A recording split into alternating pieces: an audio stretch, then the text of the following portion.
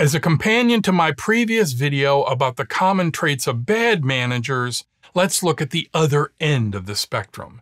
In my over 40 years of business, including being the vice president of HR at Microsoft, I've been fortunate to work with and observe some outstanding leaders.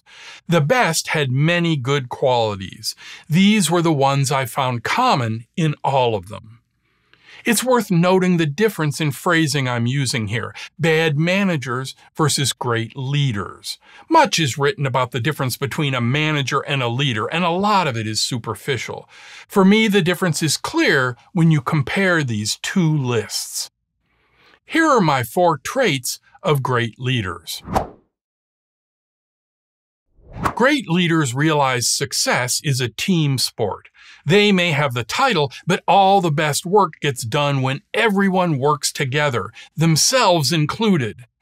Many advocate for servant leadership. They stress that it's not the team working for the leader, but rather the other way around. While the intention is good, to counter the all-too-prevalent selfish leader, they have exchanged one overreaction for another. Trying to spin the leader around into a servant to the team minimizes the value a focused and effective leader can add, and it trivializes the difficulty in telling someone who's worked hard for their position to forego it. The best leaders make everything all about the objective. Not about titles and rank, not about you and me, but about the shared goal. They define a clear vision with crisp metrics and deadlines. They make sure everyone knows their role in this vision, including themselves. They talk of us and we, and they really mean it. They're happy to dive into the details if needed, but more often are fully aware of their first and best use. Their role affords them the perspective and influence that makes the work of the team easier, even possible, so they use those tools.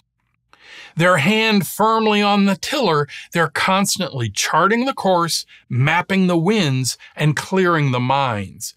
That is their contribution to achieving success. Great leaders work hard to make the whole greater than the sum of the parts. With the relentless focus on the vision, the leader and the team together make it so. Great leaders see every member of their team. They listen and acknowledge each person as an individual, not a replaceable cog in the machine.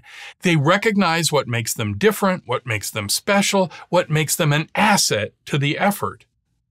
Some recoil at the word empathy. They read that as soft, even weak, but it simply means understanding the feelings of others.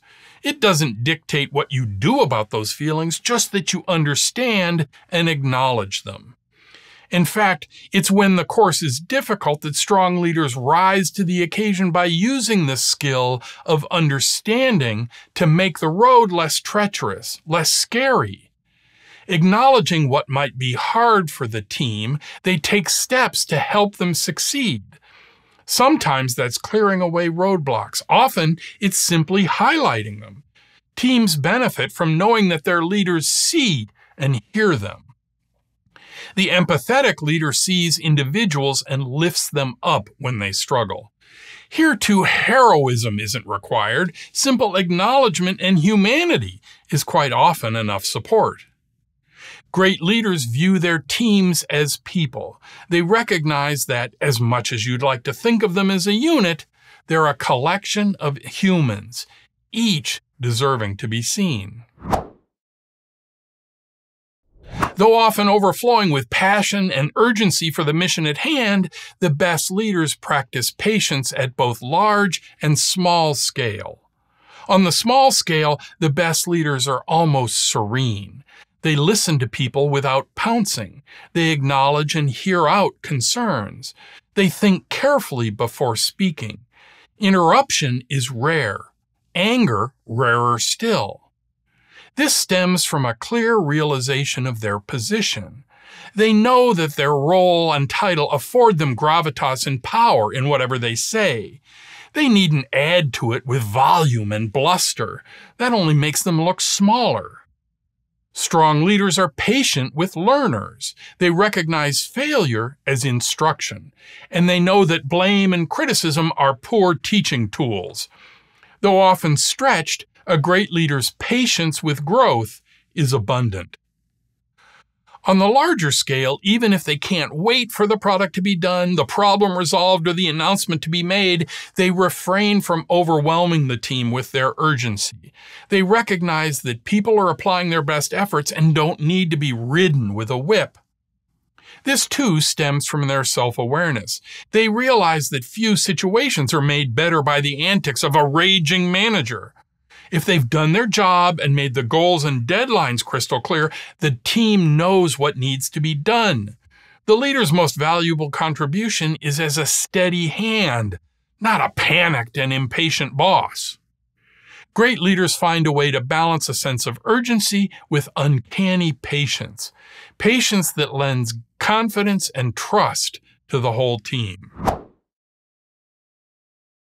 Great leaders recognize that trust is rooted in candor. The team can only succeed when everyone shares a complete and frank picture. Further, they see that secrecy can be a negative influence that drags the team down. In darkness, rumors and factions persist, assumptions are made, conclusions are drawn, and the bias to the negative is rampant. Lacking any clear information, people tend to assume the worst. Strong leaders know that sunlight is not only a powerful disinfectant, but a strong source of warmth and energy. Teams that understand what they're up against are more likely to overcome obstacles, and often surprise the leader with their creative solutions to problems that arise. Thoughtful leaders provide a balanced perspective. Not all puppies and rainbows when things are going well, and not all doom and gloom when they're not. A realist view is often that things are rarely as amazing or as terrible as they seem. Real leaders shoot straight. When asked a hard question, a good leader is prepared with a clear and honest answer. Not what the asker wants to hear, but rather what they need to hear. Here, too, great leaders recognize the power of their position. They know that people will hang on their every word, so they choose them wisely. Great leaders speak always with an acknowledgement that the foundation of trust is candor.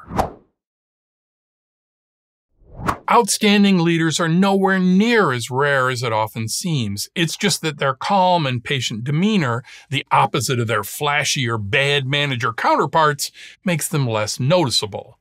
The very best leaders balance their appearance. Their careful thought and actions are those of someone always taking the high road, someone above the fray and the noise, calm and deliberate in doing the right thing. But they balance this with a personalization and approachability that bring warmth and humanity to their style. Their ability to listen and empathize invites you to join them above the chaos, to see the larger view and share their passion for the objective. This is what leadership is truly all about: painting a clear vision, highlighting the path there, and offering whatever help the team needs to get there. The best leaders make this seem almost effortless.